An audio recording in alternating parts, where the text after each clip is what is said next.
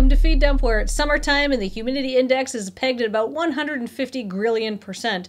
So I'm sweaty. Joining me this week is somebody else who's sweaty. I'm damp. And a third sweaty person. I'm surprisingly okay. How is everybody's deodorant holding up? Let's hope at all.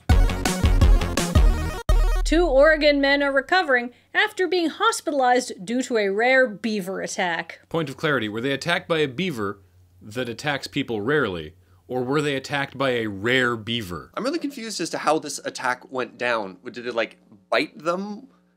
Or was it, biting down a tree and having it?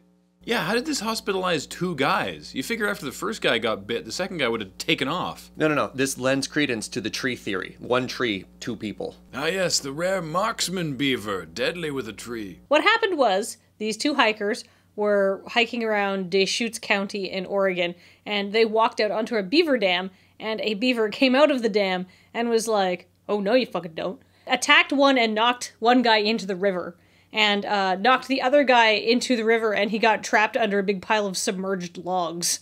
And then, so the guy who just merely fell into the river then ran and got help. But then search and rescue came back, and the guy who had been sort of trapped in the logs in the dam had managed to free himself and get away from the beaver. So they're both recovering in hospital. According to the sheriff, the lesson learned was don't mess with a beaver. Lest you be damned. How is anyone supposed to follow that, Graham? From a safe distance? I know! Let's go to commercial!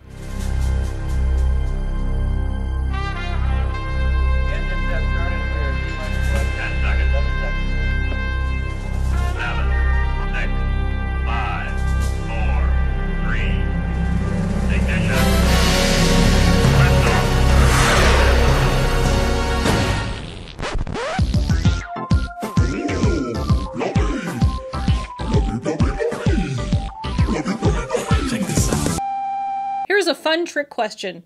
What should you do if you have a samurai sword, a sausage, and a bunch of beers? Come on down to the Violence Dome for Katana versus Sausage! That sounds like a very one-sided fight. But there will be beer, beer, beer! Is it rude to use a katana as like a skewer?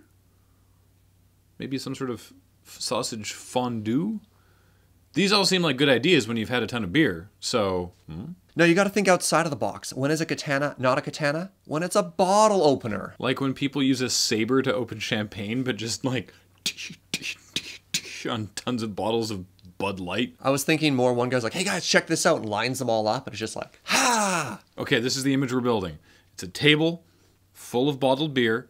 The guy has a katana, and the sausage, he sort of has like a stogie almost, and he's like, and that's how he's serving this like redneck samurai party. Well, you guys, we're getting close to the end there. There was a guy wielding a katana, and there was a guy with a sausage in his mouth, but the beer was just inside the participants. Basically what happened is some guy said, hey, I've got a sword. I'm going to try to knock this sausage out of your mouth. And he missed the sausage and cut off most of this guy's nose. Most of his nose? What kind of bullshit katana is this? Come on, Graham. It's a poor craftsman who blames his tools. Well, it's kind of hard to practice nose slicing.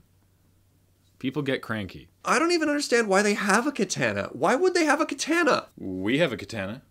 Ooh, do you have any sausage? Graham, that sounds really irresponsible. And have you even been trained on how to... Why is it coming closer to my face? Do you think William Tell was drunk when he tried to shoot the apple off his kid's head? He got an overture. What's this guy gonna get? Stitches. I just like to imagine William Tell picking up his bow and going, hold thine ale. Watch this.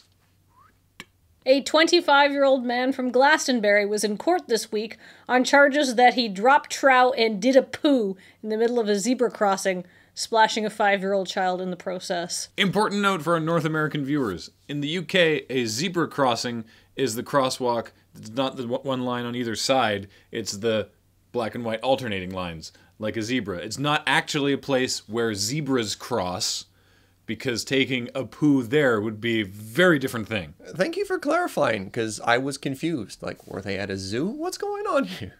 Can you imagine being at a zoo and being like, God, I really have to go.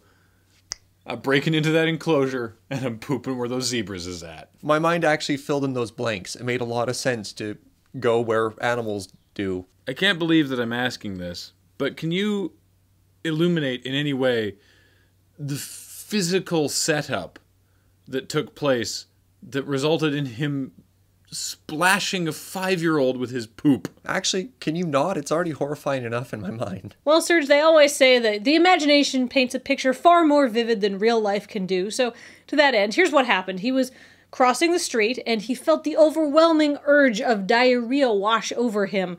And he finished crossing the street, but the people behind him in the crosswalk were a child and that kid's mother. And they were sort of right behind him, and as soon as he got to the other side of the crosswalk, he dropped trow, and just like a torrent of liquid poo fired out of his ass, and the kid got some splashback. Oh, okay, yeah, that adds up. It's a sad day.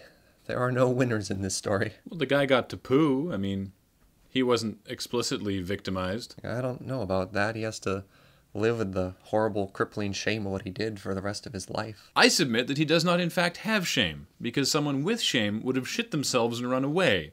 A shameful person does not drop trow and release a Category 5 dooker on a zebra crossing. How does a parent handle this with their child? What conversation do you have?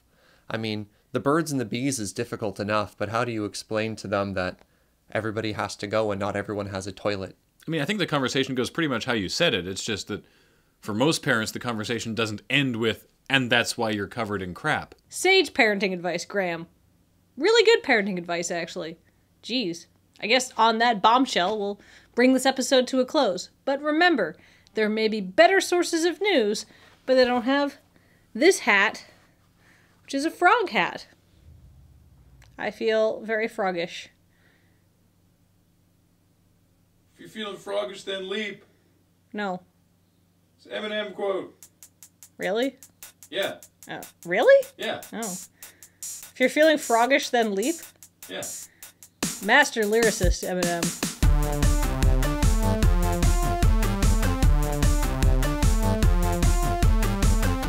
Well, you don't want to go in the monkey enclosure. They'll chuck it back. All right.